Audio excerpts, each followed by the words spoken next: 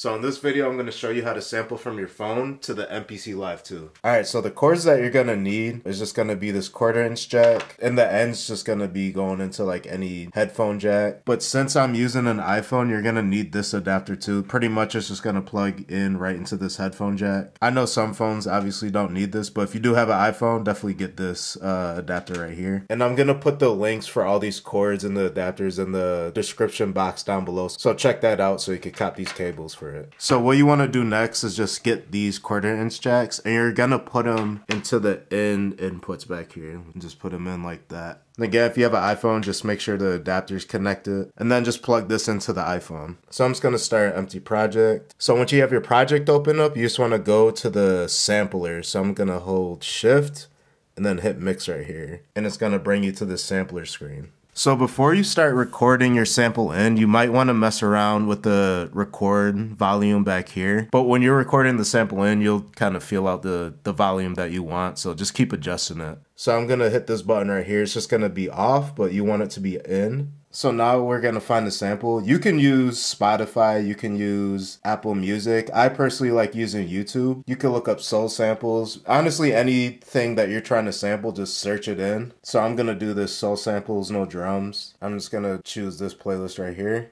So I have this sample playing right now. And the levels are not bad, but I want to raise them up a little bit. I would say get your sample between like -3 and -9. That's a good little area to hit. So I'm gonna adjust the levels in the back. I have my iPhone all the way turned up too, just to let you know. So that's good levels right there, between -3, -9 again. I'm just gonna pause this, put it in the beginning. The sample I want to use is in the beginning. So before you record, just hit this arm, and then it's gonna go to record. And then whenever you're ready to record the sample, just hit it. Then I'm gonna hit play right here. So now it's recording in there. So when you record the sample that you want, you just want to hit the stop button. You can even hit stop on here too.